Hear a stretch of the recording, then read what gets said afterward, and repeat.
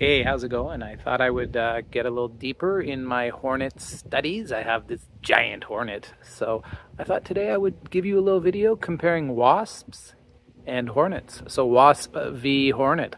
Let's go. The very first thing you're going to notice when you're comparing wasps and hornets is size and shape. So hornets have kind of a rounded abdomen, and they are bigger, and they have kind of a reddish brown color, which you can see in our hornet here. They also have a very scary looking face, but you might think, oh, it's going to bite you. That's not the part that bites. Now, when we're thinking about a wasp, we're thinking about something a little bit different. You can see its abdomen is more narrow, and side-by-side comparison, you can see it's a lot smaller. And you're going to notice it kind of looks like the hornet is wearing a fur coat. As for the stinger, it's located at the tip of their abdomen.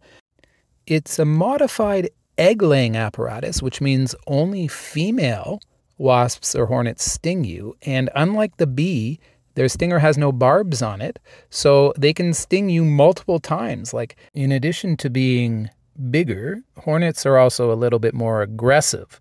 But even then, they really only go after humans when they're close to the nest. So watch out for the nest, and which would be in the ground near rotten roots. So stay safe. Peace!